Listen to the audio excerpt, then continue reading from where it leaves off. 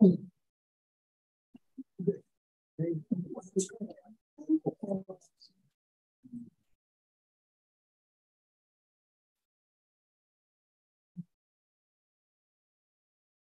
good. Okay, are we good? I guess it's time. I'll call the meeting to order. And roll call. Chris Mead. John Mueller. Ron Kerr. Mike Carl. Jim Jack, City Planner. Brandon Droff, City Administrator. Okay, looks like we've... Doreen, I'm here via I'm Zoom. sorry. I am so sorry. No worries. I should have recognized that there'd be somebody hanging out there in the ether, otherwise known as the internet. So, nice of you to join us, Doreen. Of course. Thank you.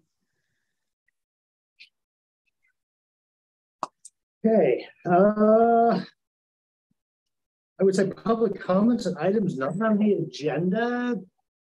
Anything from the public audience that you would like to add? That, nothing that we're going to be talking about tonight. Anything, Scott? Okay. Well, then I guess before we launch into our public hearing, looks like we have a new person who has joined us. So, shall we do a brief introduction, and then we'll do a brief introduction. What then do you we'll want get to down a bit further, and then we can. I'm Chris Mead. We've lived here for a year. We live up in the New Holmes subdivision. I work for Portland General Electric. Prior to that, I worked for Home Depot for 3 years. And prior to that, I had 30 years in law enforcement at the City of Canby. Okay. And my name is Ron Kerr. I'm the Planning Commission Chair. I've lived in Lafayette since 2005 and have served on the Planning Commission since that point in time. And I currently work for the Oregon Department of Transportation. And let's see, what else would you like to know about me that would be interesting? No, let's assume we have an interesting life. So, no. John Mueller. Been living in Lafayette since 2020. That for a moment because it was the beginning of COVID for everybody here. I worked for a winery out in Dayton called Domaine de Broye, and working for wineries for a very long time now, about 15 years now. So, I'm Mike Carl. I've lived here since 2010. I've been on the commission for the last 12 years. I'm retired postal service and enjoying my retirement. Jim Jacks, I'm the city planner. I work at the Mid-Willamette Valley Council of Governments, and one of the things we do provide planning services to 22 small cities in Marion, Oak, and Yamhill counties. And I am the planner assigned to Lafayette, and I started working at the Council of Governments in 2008, and Lafayette was one of the cities assigned to me. So I've been here as the planner for however many years that is. 16. I'm Brandon, new city administrator. Spoke with a few of you already. Excited to be here. Came from Kansas before this. I know we have a lot of great work ahead of us. So I thank you for your service to the community and to the council. And I think we're going to have a great working relationship. Good. And Doreen? Yeah, I've lived here since 2015. I've spent most of my career working in the film and television industry as an artist, and I currently run a 501c3 nonprofit here in Lafayette. Okay. Well, then tonight it looks like we have a public hearing, and we have, I guess, two public hearings in reality. One major minor variance. Looks like application MAJ VAR 2023, and then a subdivision application, sub 2022-01. So I guess at this point in time, we will open the oral statement page is there, one for the subdivision and one for the variance. So we're doing the variance first. So we'll go with the variance. There it is. Okay. Let's see if we can get through this. If somebody needs to nod off, let me know. I'll try to keep this from being too boring. Good evening. My name is Ron Curran. I'm the Planning Commission Chair. I'll be presiding over the hearing tonight. The public hearing is now open. This is the time and the place set for the public hearing in the matter of case number VAR 2023-01, a major variance regarding the percentage of side yard areage that can be covered by an accessory structure, and a minor variance to allow the accessory structure to be 1.2 feet higher than the primary dwelling at 1104 East 3rd Street. Oregon land use law requires several items to be read into the record at the beginning of each public hearing. The city planner will read the material. Your patience is appreciated as the statements are read. Thank you. Thank you, Mr. Mayor. The applicable criteria upon which these cases will be decided are found in the Lafayette Municipal Code, Section 3.104.06 for minor variances and Section 3.104.07 for major variances. The specific criteria are addressed in the staff report and will be summarized during this hearing. Testimony, arguments, and evidence must be directed toward the criteria or other criteria in the plan or land use regulation which you believe to apply to the decision. Failure to raise an issue accompanied by statements or evidence sufficient to afford the decision maker and the parties an opportunity to respond to the issues precludes appeal to the Oregon Land Use Board of Appeals based on that issue. Failure of the applicant to raise constitutional or other issues relating to proposed conditions of approval with sufficient specificity to allow the decision makers to respond to the issue precludes an action for damages in circuit court. For the parties, if you have, and the audience, anyone testifying, if you have any documents, maps, or letters that you wish to have considered by this body, they must be formally placed in the record of this proceeding. To do that, either before or after you speak, please leave the material with the recorder who will make sure your evidence is identified and placed in the record. The hearing will proceed with a staff report, followed by the applicant and those in support of the application. Then the opponents will be allowed to testify. Then those who are neither in favor or against the application. The commissioners or staff may question the applicant. The applicant will be given an opportunity to rebut the testimony or evidence. Prior to the conclusion of the hearing, any participant may request an opportunity to present additional evidence or testimony regarding the application. If such a request is made, it will be up to this body to determine if the hearing will be continued to a time and date certain, or if the record will be kept open for submission of written evidence or testimony. If the record is kept open, it will be for a minimum of 7 days, with a short rebuttal period thereafter afforded to the parties and a short rebuttal period thereafter afforded to the applicant. Thank you, Jim. Need to ask the audience that's out there. Do any of you have any objections to the notice that was sent out in this case? Are there objections to the jurisdiction of this commission to hear and decide on the cases before us? I will take the silence to be a responsive no in both cases. Now, for our counselors, are there any declarations of ex parte contact with either the applicants? Are there any declarations of bias or any conflicts of interest that you foresee as a council member in hearing this? No. Okay, no. Maureen? No. Okay. And okay, it looks like we're now ready to hear the staff report. Jim, I'll let you take it. And oh, by the way, I appreciate you wanting to try to vote me to be mayor, but no, I don't think I want that role. So this first case includes 2 items mentioned at the beginning when Rod was speaking. The first page of the staff report, about 2/3 of the way down, one of the items is a request. And so the major variance, and I guess I should back up, just provide a little bit of background.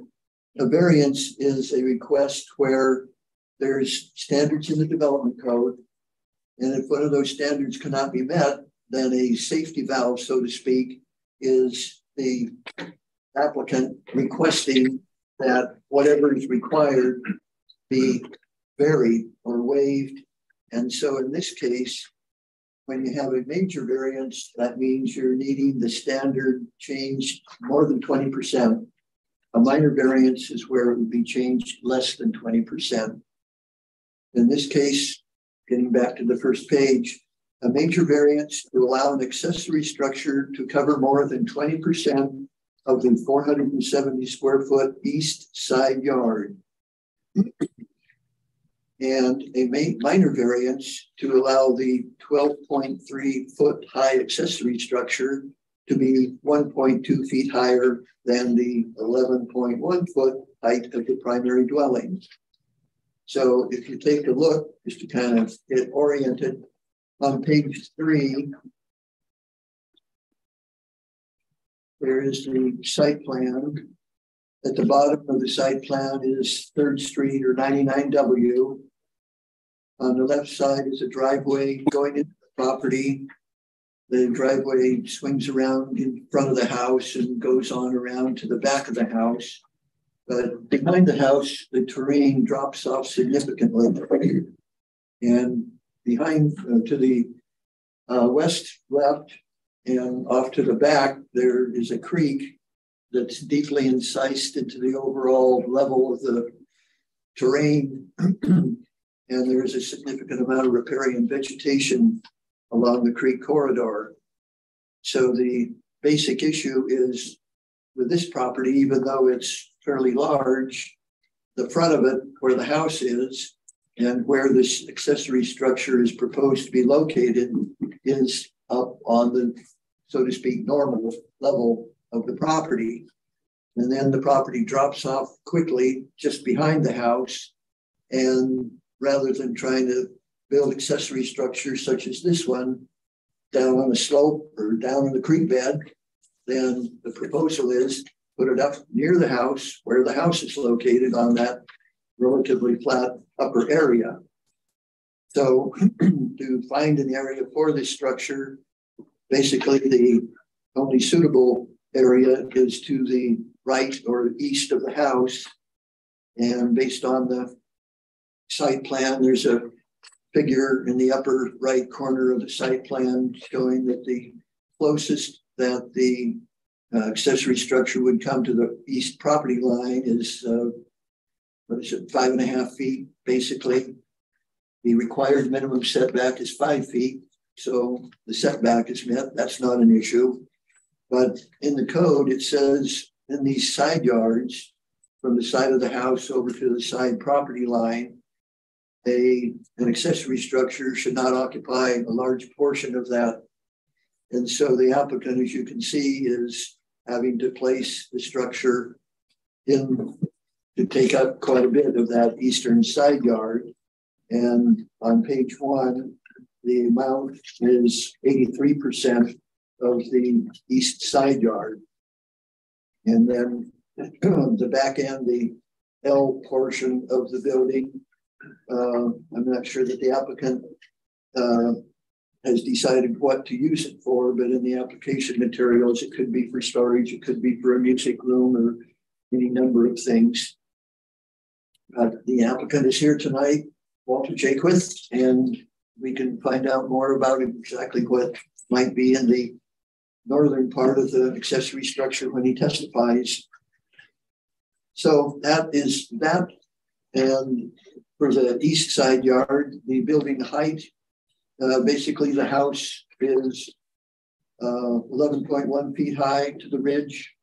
This structure is proposed to be 12.3 feet high to the ridge, roof ridge.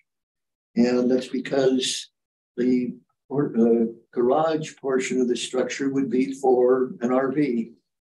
And it's not a low RV. It's a taller RV, needs a high overhead door to get in and out. So that's why the height is proposed to be as high as it is.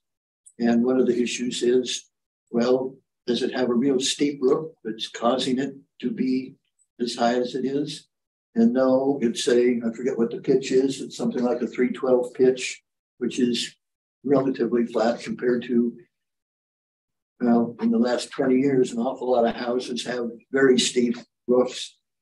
And the existing house does not have a steep roof. It's more like a 60s or 70s kind of a ranch style.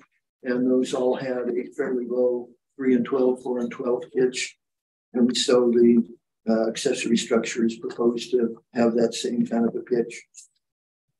So that's the request, and I've kind of jumped beyond the request to cover quite a few things. But going on to page 3 then, at the bottom is where each of the eligibility criteria are listed, and I don't intend on dwelling on these because you've had the staff report for a week and have had time to go through it. But before a person can apply for a variance, starting at the bottom of page 3, the proposed variance cannot allow a use that's not allowed in the district.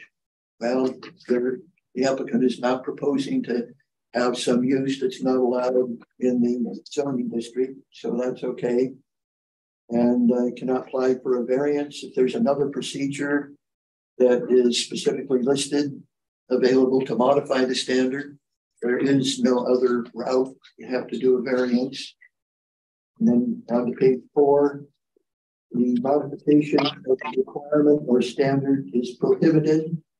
The district that the property is in does not prohibit variances. The last eligibility criteria is an exception from the requirement or standard allowed in the district. And again, there's nothing in the district that prevents the variance from being requested. So we move on, and then the individual criteria are addressed. Each one is listed, and there's an explanation as to how that is met. And it goes on over for a couple of pages, and then to the bottom of page 6 is the staff recommendation. The staff recommendation is that the major variance and minor variance be approved. And then typically, as we have in our staff reports on page 7, there's 3 things that the commission can do. It can approve, or it can deny, or it can continue the hearing or leave the record open. And certainly another item is, as part of approving it, you might, in your deliberation, find an additional reason to approve it, or you might find that there's some issue that is of concern and would develop a condition of approval so that it would be approved subject to meeting a condition of approval. As recommended by staff, there are no conditions of approval recommended. So with that, I'm going to leave that. If you have any questions, we can entertain those or move on to the applicant's testimony. Any questions on our part? So no questions.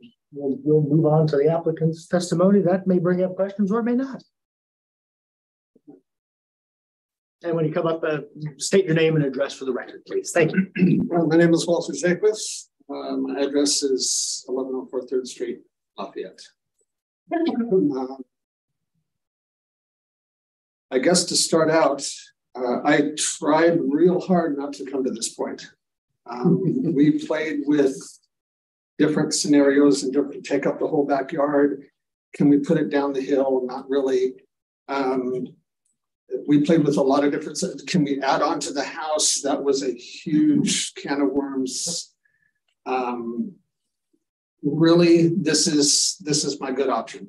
This is the only option that makes this project possible. And the thing about it is that side of the house over there is a big expanse of flat gravel that right now just tends to collect junk, and I'd really love to get that mitigated. I want the stuff that's over there to be inside and not outside. And it's wet around here. I don't know if you guys noticed. So here I am. Do you guys have any questions for me? Will the new structure appear to be similar to the original house? Yes, yeah. We matched the roof pitch. It's actually 512. It's again pretty standard for older stuff. That's an older house. We're in the process of doing a lot of work on the house itself, and that's actually going to be a separate thing, but a part of this project as well. We went back and forth for a long time whether we were going to stay here or move someplace else and build a place, and we finally decided we're going to stay. And so, yeah, we will have the same type of siding. We will have paint. It's all that will all be done. So it's gonna look very much like the place does now. Well, when we're done with it.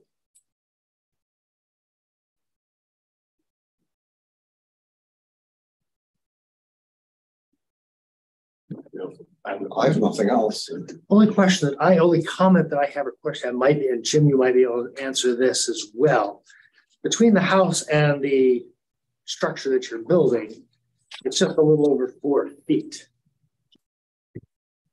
Now it's an accessory structure, so it could theoretically be right next to the house, but given its use, is there anything about fire code, like firewall or anything like that, he will need to be aware of or would want to be cognizant of?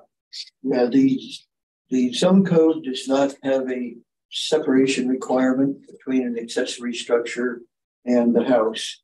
That then leaves it to the building code, which I'm not an expert at. Okay. But I know there's a lot of accessory structures that are built closer to a house than you might think it would be reasonable. But if the building code requires, for example, the wall of the garage next to the house to be a 2-hour rated firewall, then that's what will have to be built. Okay.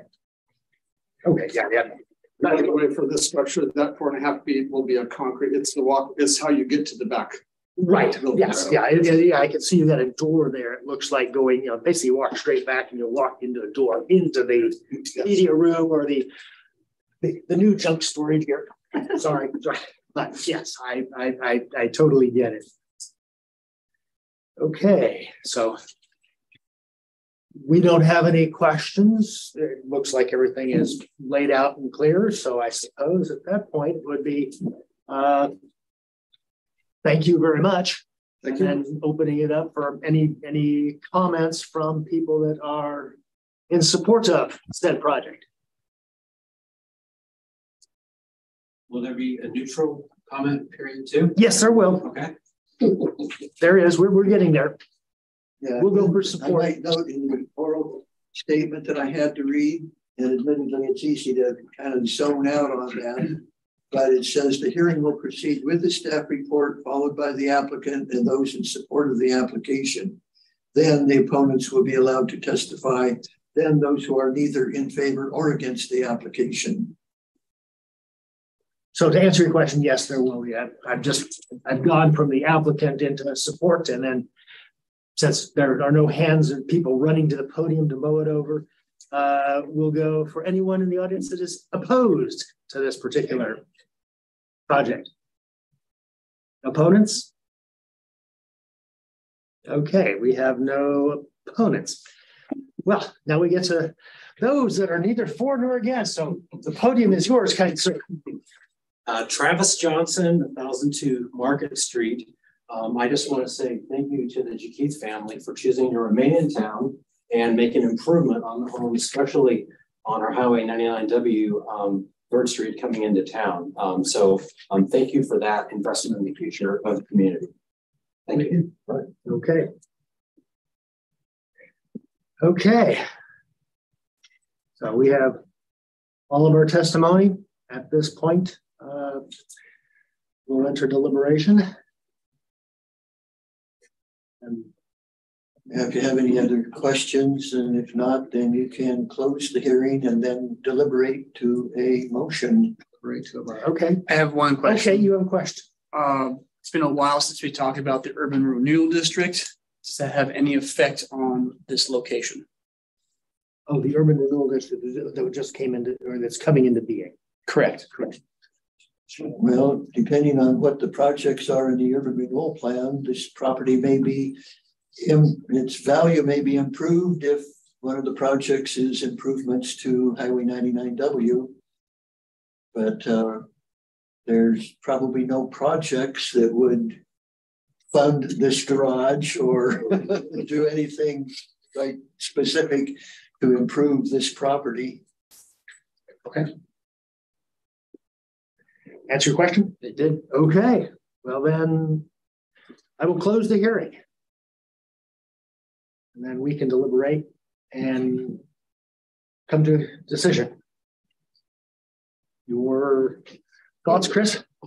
I'm ready. I'm willing to make a motion. We can move to that unless you guys want to deliberate more. We jump to that, or do we have to deliberate? We don't. Hey, deliberation. We kind of read it and looked at it, going, it's well laid out, well thought out. I certainly appreciate and understand the applicant's position of they've tried many different ways to come up with a solution, and sometimes that simple solution is I need to go before the planning commission and I need to ask for a major variance. That's going to actually give me the best overall long-term result. Totally get it. So no, if you want to make a motion, then go for it. I'll make a motion. I move the planning commission approve the application, adopt the findings to support and approval. Or I move the application and adopt the findings to support and approval for the said application for the property. I will second that. Okay. All in favor? Aye. Aye. Any opposed? No opposed. Okay, motion passes. So Thank you, John. And you can stay for the subdivision hearing if you want. You have other more important things to do than you don't have to stay. like if you're just burning to waste it, kill it. Join us for the evening. All right, guys. Thank you very much, everybody. You're welcome.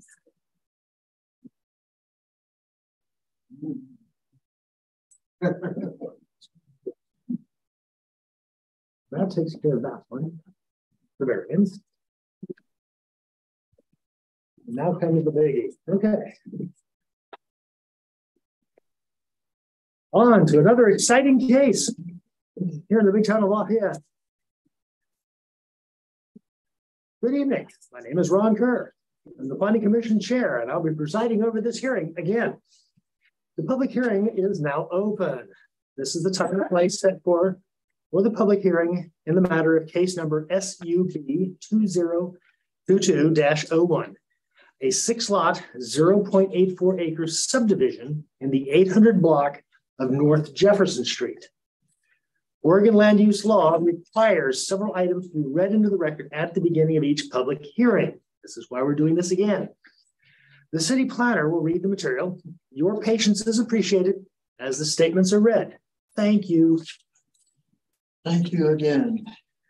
And it'll be the same as was just heard for the prior case, other than we'll refer to the approval criteria for and the R2 district, the zone that the subdivision is in, instead of the approval criteria for a variance. So the applicable criteria upon which this case will be decided are found in the Lafayette Municipal Code sections 2208 for land divisions and 2103 for the R2 district. The specific criteria are addressed in the staff report and will be summarized during the hearing. Testimony, arguments, and evidence must be directed toward the criteria or other criteria in the plan or land use regulation which you believe to apply to the decision. Failure to raise an issue accompanied by statements or evidence sufficient to afford the decision maker and the parties an opportunity to respond to the issue precludes appeal to the Oregon Land Use Board of Appeals based on that issue. Failure of the applicant to raise constitutional or other issues relating to proposed conditions of approval with sufficient specificity to allow the decision makers to respond to the issue precludes an action for damages in circuit court. For the parties, if you have any documents, maps, or letters that you wish to have considered by this body, they must be formally placed in the record of this proceeding. To do that, either before or after you speak, please leave the material with the recorder, who will make sure your evidence is identified and placed in the record. The hearing will proceed with a staff report, followed by the applicant and those in support of the application. Then the opponents will be allowed to testify. Then those who are neither in favor or against the application. The counselors or staff may request the applicant, or excuse me, the commissioners or staff may question the applicant. The applicant will be given an opportunity to rebut the testimony or evidence. Prior to the conclusion of the hearing, any participant may request an opportunity to present additional evidence or testimony regarding the application. If such a request is made, it will be up to this body to determine if the hearing will be continued to a time and date certain, or if the record will be kept open for submission of written evidence or testimony. If the record is kept open, it will be for a minimum of 7 days, with a short rebuttal period thereafter afforded to the parties and a short rebuttal period thereafter afforded to the applicant.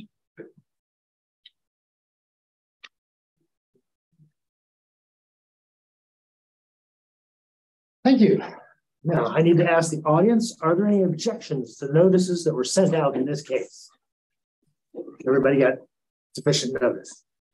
Are there any objections to the jurisdiction of this commission to hear the case and make a decision on it? Silence to both will be interpreted as a no. Okay, for us, counselors, are there any declarations of ex parte contact, bias, or conflicts of interest by any members of the council? None by myself? None by myself. No, no. No. No. Okay, so, well, we're now ready for the staff report, Jim. Okay, thank you again. So we have two staff reports, one that was sent out a week ago, and that was based on the original tentative plan and other plan sheets. And in the ensuing week, there were good discussions between the applicant and the staff, and the applicant submitted revised plan sheets. And so was that staff report, the revised plan sheets, and then an addendum that came out yesterday. And the addendum then addresses the updated revised plan sheets. So all of these things are entered into the record. That is the original staff report with its plan sheets, the addendum staff report with its plan sheets, the applicant's application form that was filled out, and a couple other sheets that were with that.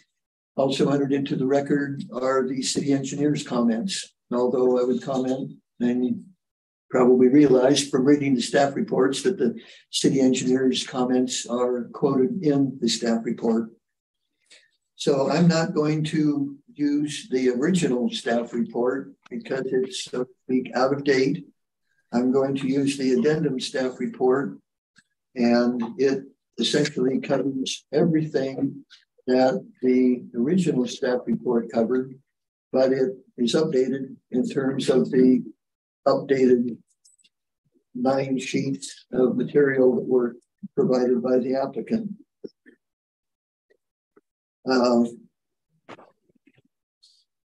I guess to reiterate, it's less than an acre, 0.84 acres, and the number of lots is 6. It's what often called an infill subdivision, infill development, because there's development all around it. And so if this were out on the edge of town, it'd be a little easier to understand and so forth. But this one, the subject property is in town and right on the edge of the original 1850s or so town plat before the state of Oregon even existed. And so we have Jefferson Street, and I look at page 2 on the addendum staff report, and that's a reproduction of the applicant's what's called the subdivision plan. And so at the bottom, there's 8th Street that runs east-west, and then Jefferson Street that sticks up north, and it only sticks up 100 feet, and then that right-of-way stops. And then that's where the south property line of the subject property begins. I guess I would note that when you were looking at the original staff report, there was an air photo on page 2, and it shows the location and how it matches up with the north end of the Jefferson Street right-of-way. So in the addendum again, what is shown by the applicant is that there would be an extension of public right-of-way from where the Jefferson Street current right-of-way stops. And the extension of that right-of-way would be on the west side of the subject property. The right-of-way stops where it stops, and then this property kind of covers over a little more than half of the right-of-way, something like 35 feet out of the 60-foot wide Jefferson Street right-of-way.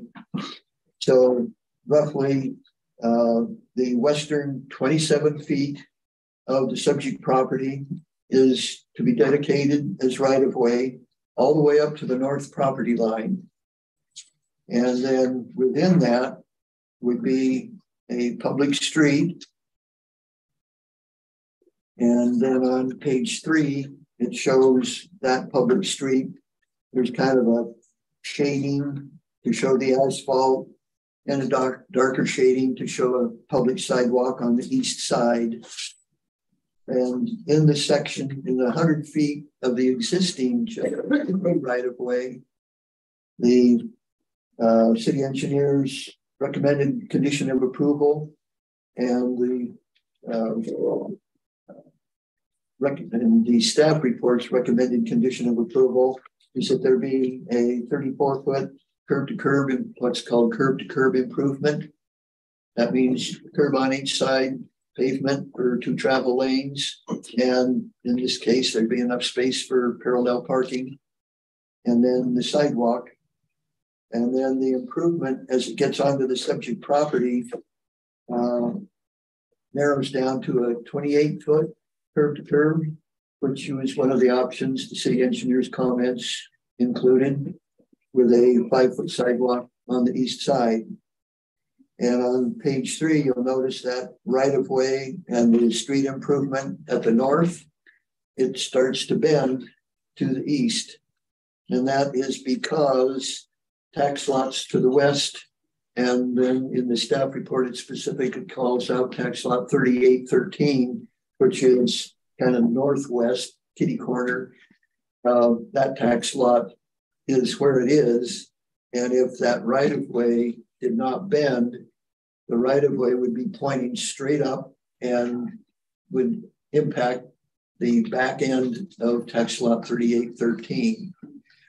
And so to not affect tax lot 3813, the right-of-way is bending to the east a bit, and then that also starts to get it lined up to the north end. The property abutting to the north of the subject property is tax lot 3000, and at the north end of 3000, there's a street, Adams Street, that abuts or is stubbed to tax lot 3000.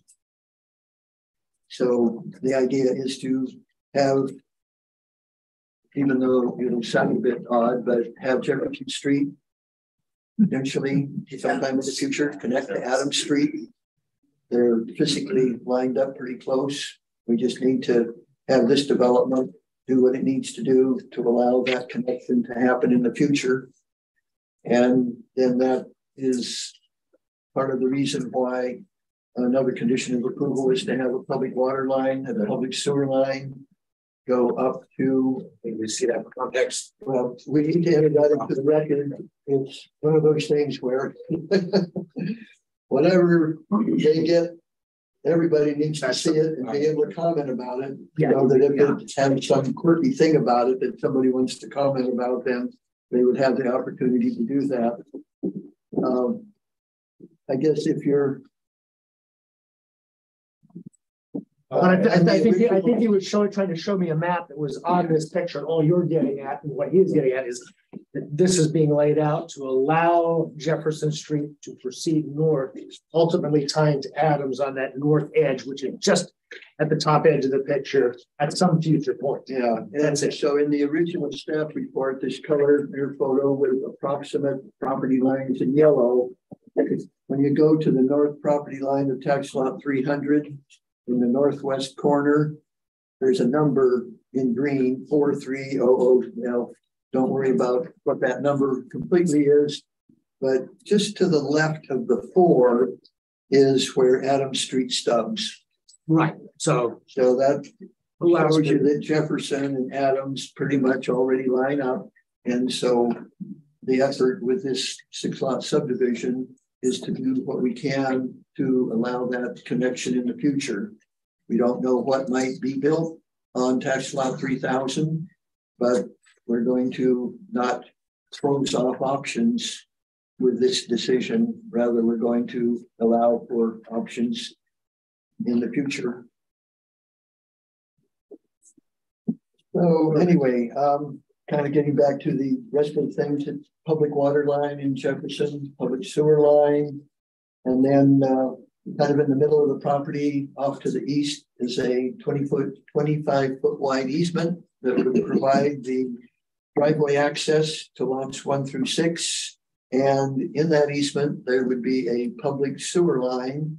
And that way, each of the lots can have a typical sewer lateral from the house to the public sewer line in that easement area. And that sewage would flow westerly to the sewer line in Jefferson, and then that would flow southerly down to a manhole at the intersection of Jefferson and 8th. So everything with the water and sewer should be working okay. In terms of the water, the conditions of approval do not recommend or require a public water line in the easement because water lines are a lot smaller. Individual service lines to homes are a lot smaller than individual sewer lines to homes. And in that easement, it would be possible for a water line, a private water line from each of the lots to run westerly in the easement to the public water line in Jefferson. And those private lines would be installed in accordance with the Oregon special or the plumbing specialty code. One other thing is the 28 foot wide easement, or excuse me, improvement would extend just a little bit past the west property line of this property. And it is extending over there because, and this is described in some detail in the original staff report, there was a 1979 easement granted from the north end of Jefferson Street, northerly 177 feet, I think was the distance, something in that nature. And so those property owners that did that back in, what was that, 30, 40 years ago, they apparently were thinking that at some time in the future, when that hill up there was developed, that Jefferson Street could be extended and there would already be a 60 foot wide easement for Jefferson to be extended in that easement. And so the eastern part of the property to the west, and that's tax lot 2900. So the eastern, whatever, 25 feet or so of 2900 is already encumbered by an easement. And that easement is for roadway and public utility purposes. So the improvement that would be part of this subdivision would be slightly over onto the east portion of 2900. And it would be in the easement where the easement allows roadway and utilities. So anyway, that is a description of what the overall project is. The majority of the staff report then is talking about each of the approval criteria. In the original staff report, there was an issue early on, page maybe 5 or 6, about the lot to width ratio. Typically zone codes have a standard so that you don't end up with real skinny, long lots. So the length of a lot cannot exceed more than whatever the width of the lot is. In the Lafayette code, a lot cannot be more than 3 times the width of a lot.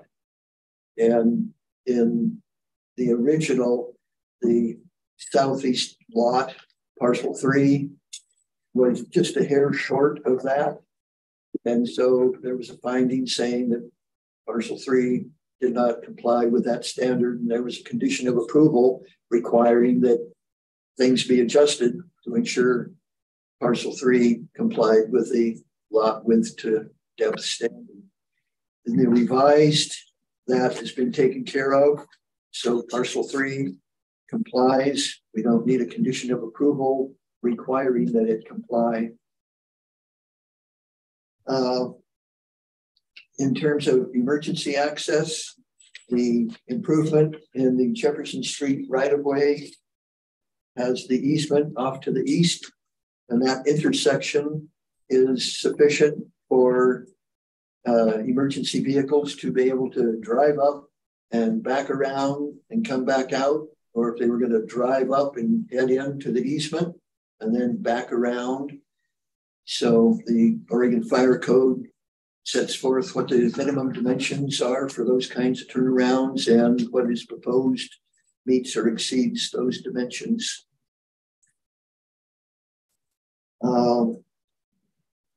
And I know there's a lot of writing here.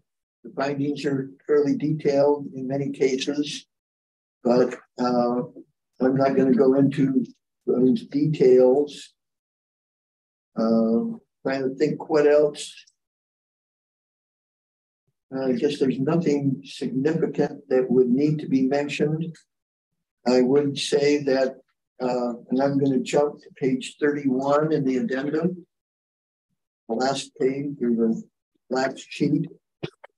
This property used to be owned by the city, and it was sold. And in the sale agreement, one of the requirements was that when this property is developed, there be a fence erected along what ends up being the north, east, and south sides, I guess. Anyway, so condition of approval number 25 basically just says consistent with the purchase and sale agreement between the city, who was the former owner of the property, and the current owner. There's to be a 6-foot high fence installed along the side and backyards of the properties in accordance with the agreement. And so that is just an extra little wrinkle that typically wouldn't be there necessarily, but often is in a subdivision, where when a city approves a subdivision, they require the perimeter property lines all be fenced to provide a screen to the abutting properties. So I'm going to stop with that, and we can hear from the applicant. And then if there's questions, so forth, we can get to those whenever we need to.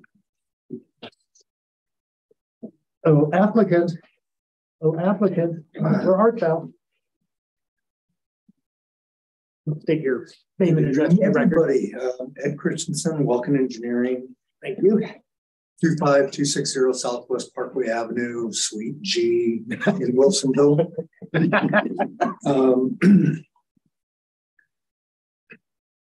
This is a tough design. I've designed over 6,000 lots in my career that have been built.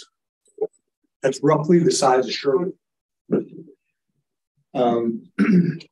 This had a lot of challenges, and I just am so appreciative of staff that we jumped through hoops.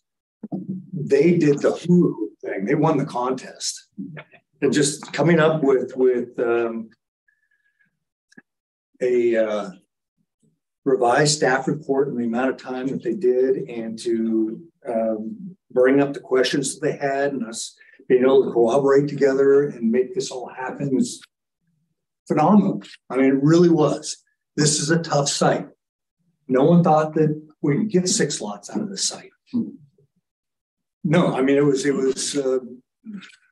that's what held up the sale for a long time, was not enough lots. And so we were able to come up with a plan to do it, and the plan to do it all the way down to changing this plan. I think it was on Monday. I revised this and gave it back to the city, showing the 34 feet, and then tapering down to right here at the center line of this private driveway to 28 feet, but allowing tax lot 2900 all the way up through to, I don't know what the name of what this tax lot is up here. 2900 is down here. We get the 34 foot. The whole, I think it's 46 foot right away, and a 30 foot for curb to curb section with a sidewalk going into tax lot 3000. And I looked at tax lot 3000 today because Kurt McLeod and I were talking about how Adams Street was going to align with Jefferson. Jefferson and Adams had a conflict in their political careers.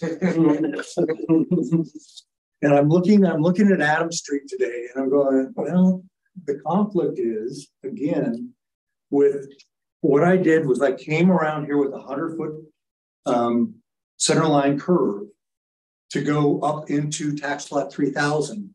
Well, Adams has a similar situation. You're going to have to put a 100-foot curve at the end of Adams Street in order to get it out away from the western property line, in order to be able to get lots along the western boundary line. So it's a win-win for everybody, I think. It'll help tax lot 3000 when they develop in the future to actually develop. And you're going to get, these are going to be beautiful little houses. I mean, it's up on the hill. It's called Jefferson Heights because it is at the top of the hill. And there's going to be some nice views from up there. 2-car garages. The base of the garage will be 20 feet away from the easement. So it's a typical house with typical setback from the easement. Decent backyards. We're dealing with the stormwater.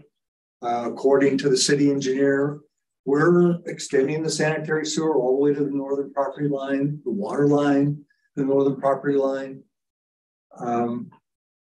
It's just I think it's a win for the city to be able to get rid of the property. It's a win for the developers developing the property. The fence issue, I got to bring that up. And have we dealt with that one tax lot that has built their landscaping onto this property? Has that been dealt with? Do we know? There was a parcel, this parcel it's being pointed at right here. They landscaped into our parcel by about 20 feet. Yeah. So I don't know whether that's been dealt with or not. It's been dealt with. Okay, it's been dealt with. But the fence issue. I don't know how to fence the western side of the right-of-way that we're dedicating and down the easement. I just, fencing along here is going to be very difficult. How do you fence a roadway? And you're saying, what you're saying is, as I look at this, you're talking about the western half of this road up in here. We're only required to fence our boundary line, but how do we fence down? Our boundary line goes down the middle of the pavement. Can you turn so I can see where you're talking about? Yeah, our boundary line is here. Correct. our edge of pavement or curb is here, And where is the fence required according to the bill of sale? down the boundary line. Okay. On Jefferson. On Jefferson. So it'd be like in the middle of the road.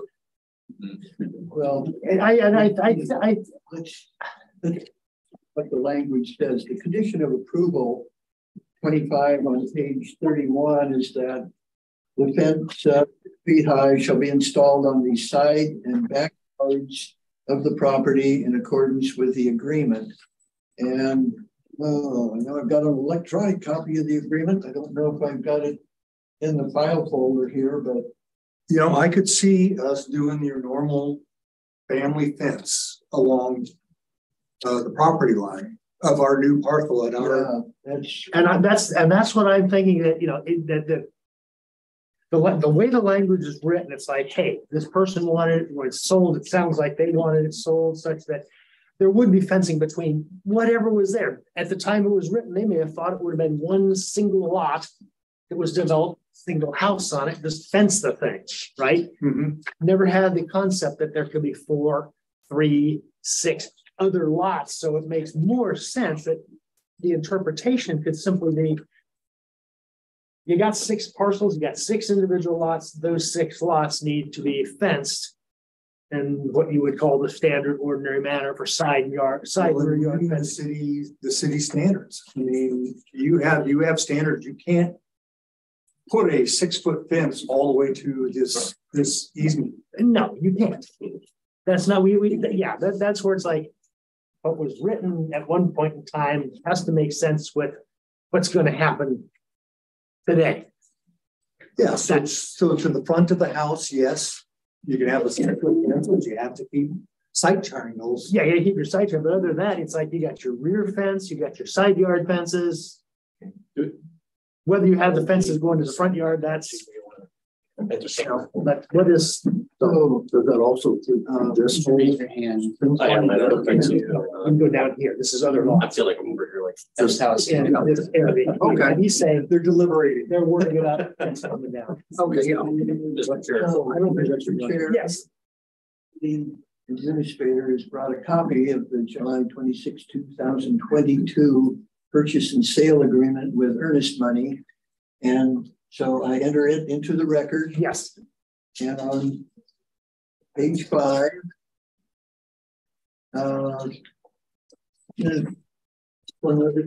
here it is. Page 5, section 5 is conditions to closing. And then section 5.1 III, buyers to make a commitment to install a site obscuring fence at the time of housing development on side and backyards as a buffer to adjacent residential zones. So I think in terms of meeting that condition, it's a buyer's submission of a written commitment. Presumably the buyer did submit the written commitment and is in the closing documents.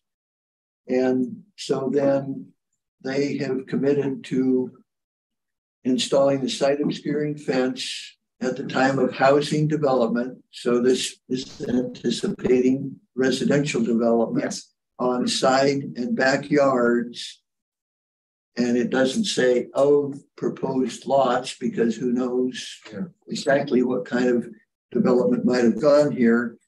But I would think that a decision by the Planning Commission could anticipate that when a subdivision was proposed with 6 lots where they are proposed to be located, that this would have anticipated having a fence on the side and backyard of the proposed lots, not on the side and back of the original subject property. That's what I'm saying. Because that western part of the subject property has been dedicated to the public for right of way purposes. That's what I was getting at, Jim, is that it would be the individual lots would have side and rear yard fencing on them. So 6 lots and appropriate fencing. So can we somehow verbalize that in the condition? Yeah, we can change.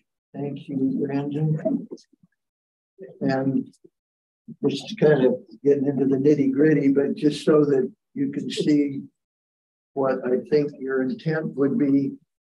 Condition of approval 25 would be something, and we can discuss the exact language during deliberation, but a minimum 6-foot high fence shall be installed on the side and backyards of the that makes sense. said parcels 1 through 6. Yeah, I so mean, that would mean every parcel side and back, right, not just the side and back around the right. perimeter. Yeah, it'll be side and rear fencing on each individual lot. Subject to our fencing criteria. Yeah, yes. Right. So is that okay on the side and back of each lot? Create each created lot. Okay. Yep. Yeah, if that's okay with the applicant, then Legally created lot. Yes. That seems reasonable. Yeah, that's.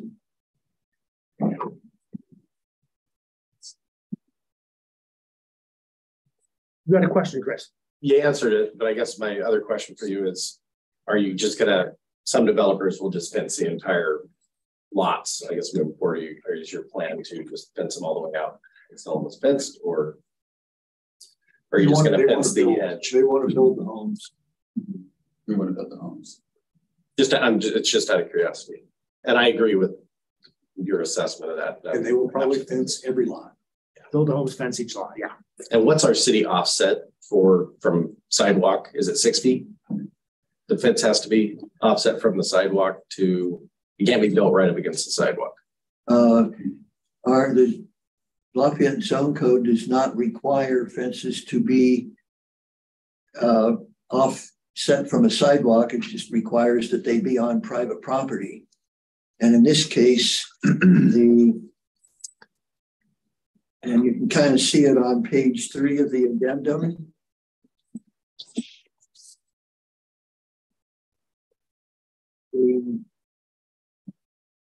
I guess the sidewalk is shown next to the east newly dedicated right-of-way line. Jim, so I have a half foot between the back sidewalk and the property line. Oh, okay. Because I don't like to pin Okay. right at the sidewalk. Yeah, so it looks like there's going to be a half foot between the property line and the edge of the sidewalk. Okay. The only reason I'm asking that, we can talk about in deliberation, is there's current developments now where they're requiring fences were being put closer to the sidewalk, and the developer was told by somebody with the city, nope, they have to be 6 feet.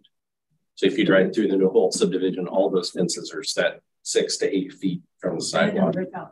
They had to rip out the fences and redo it. Is that here in Lafayette? That's in Lafayette. That's in the whole subdivision if you drive through there. So my concern is, and I don't want you to run into it as a developer if all of a sudden that pops up, because that's going to change the size of your lot. It's going to eat into your backyard and your lots and everything. So the reason I'm bringing it up, and I want that to be a surprise, and that maybe something staff needs to look at.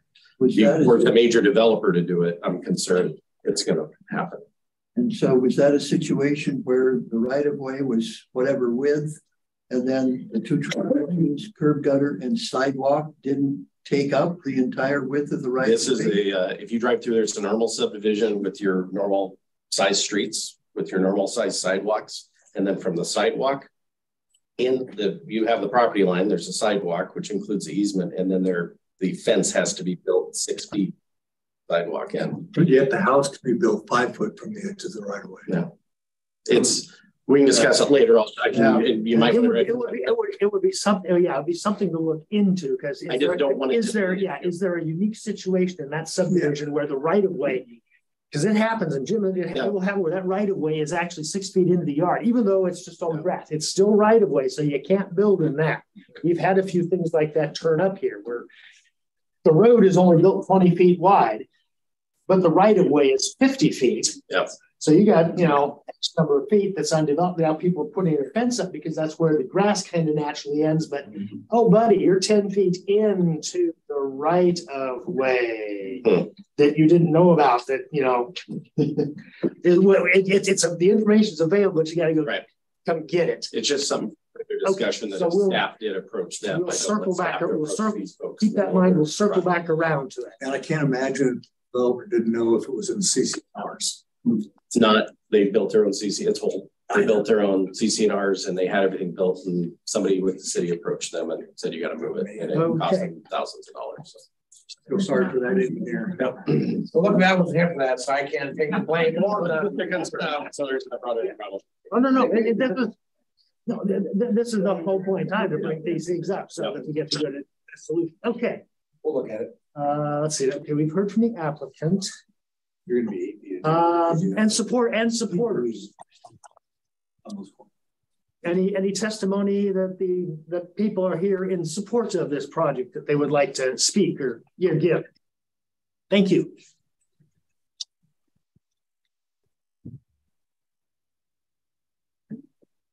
No comments from supporters. Okay, well, we'll move on to opponents. Anybody in the audience opposed to this particular subdivision? Would you like to come and speak? Currently, nobody's opposed. Rats. I like opposition because then we can come up with better solutions. Okay. Is there anybody here that is neither for nor against this that would like to speak on behalf of something? And again, resounding silence. Okay. Now.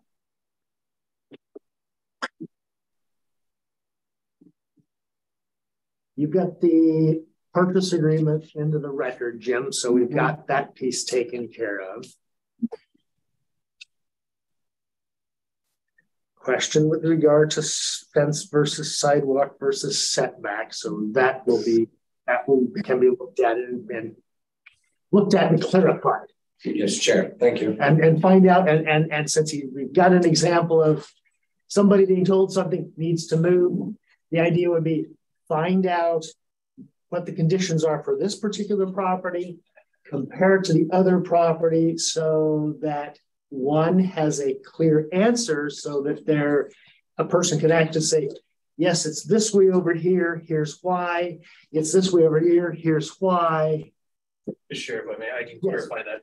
The fence standard was changed last June. So the action you're referring to was back in the previous January. Mm-hmm. So the previous standard that you're referring to for whole homes was you could not have a fence above 3.5 feet within 10 feet of a property line. The Planning Commission then recommended the change and the council approved an amendment in June of last year to allow a full 6 foot on the property. Excellent. Good. So no surprises. Okay. Okay. That point is clarified. So is anybody going to be terribly unhappy if I close the hearing? Okay, then I shall close the hearing. And we can enter deliberation if one so chooses. Comments, questions? I have no opposition. So I think I really appreciate the fact the developer has looked at the future and getting those two streets eventually together for that future lot development to the north. So that I think they've taken consideration what's best for the city. Well, that and then being able to put 6 lots in there, being able to develop, basically being able to put a development in there that seems to fit with the piece of property is the best. That's the best way I can describe it. The only question I have is the fire lane, as far as access, because most people. He made the comment that the comment was made that if you were to look at, I understand what they can pull up and back in, or they can pull in and do and back out. So they have. And that's great. And people are using their on-site parking, but if you park in the street, there isn't a whole lot of room. I mean, how many people do you know have two cars? You do have a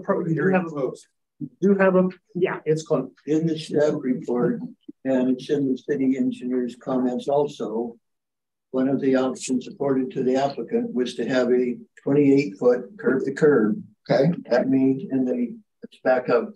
The Oregon Fire Code requires a minimum 20-foot clear area. That's why whenever you have an access easement or whatever, you got to have a minimum 20 feet. And so the applicant is proposing, once you get north of the stubbed Jefferson Street, then it's 28-foot improvement. That leaves 20 feet for 2 travel lanes. And 8 feet for parallel parking.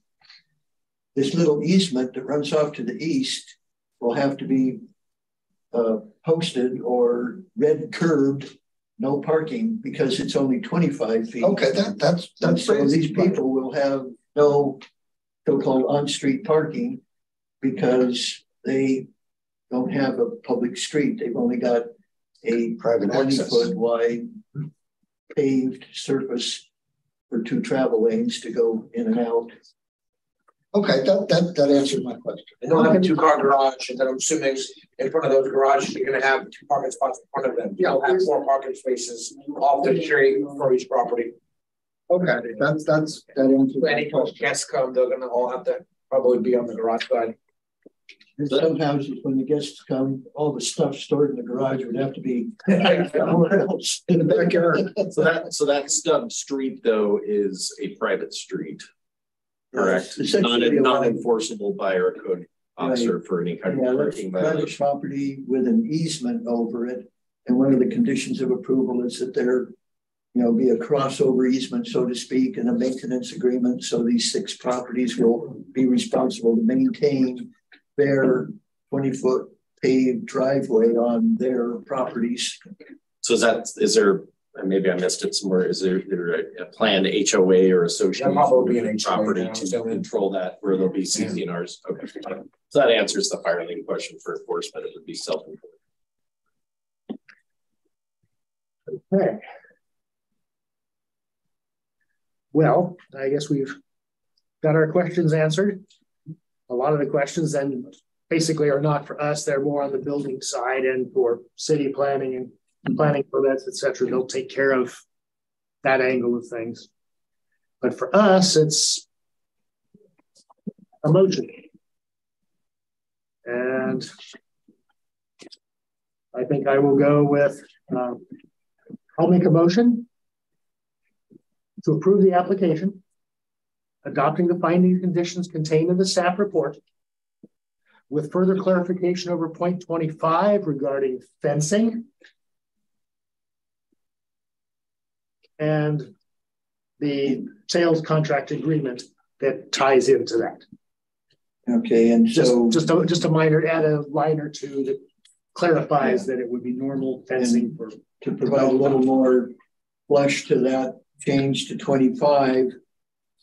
Something to the effect of minimum 6-foot high fence shall be installed on the side and backyards of each lot 1 through 6 in accordance with the agreement and the Lafayette zoning and development ordinance fence standards. Perfect. Perfect.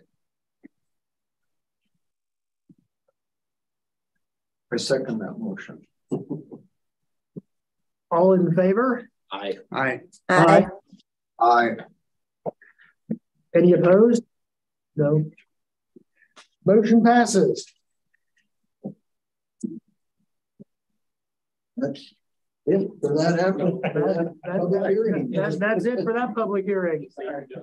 Thank you, gentlemen. Appreciate it. Okay. Yeah, that was pretty famous. That was very famous. Well, they're all here. You guys did a good job. Good meeting. Good meeting. We have any old business, Jim? I'm aware of, unless any of the commissioners have something lurking in the back of their mind from days, months ago. It was more than yesterday. No, it's long gone out of my brain. New business. Thank you all for coming. Thank you. Thank you, guys. Thanks, guys. Ed, good to see you. Love you, man. We'll be in touch. New business, nothing, well, next month you will have a meeting. There's been a similar use application turned in where in the, and I don't need to say a whole lot about this because it's a quasi-judicial thing, but yeah, okay. Just so that you kind of have the concept in mind, the red zoned area up there, the C1, the commercial core district, kind of our downtown district where the district allows primarily resident or retail and office and personal services, business services, those kinds of things. It also allows, if you have commercial on the first floor, residential could be on the second floor. Okay. And a property owner has a proposed project or concept, I guess you'd say, that would have commercial on the first floor, residential on the second floor. But the issue that you will be asked to determine is the nature and how is the commercial on the first floor configured. I guess that's kind of not giving you a real solid bone to chew on, but at least that's the general idea of what will be on the agenda for next month. And you'll have the staff report a week ahead of time as usual, and we'll make it very clear in the staff report what the bone of contention is that the applicant is asking about. Okay. So then I guess next meeting, March 16th. Do I have a motion to adjourn? I will motion to adjourn today's meeting. I second that. All in favor? Aye. Aye. Nice meeting you, Chris. Welcome aboard. You know, hopefully you realize what you got yourself into. I should have brought up the thing, and I didn't. Meeting. No, wait, I'm in the wrong. Mike, the other Mike. March 16th. Yeah. Going to the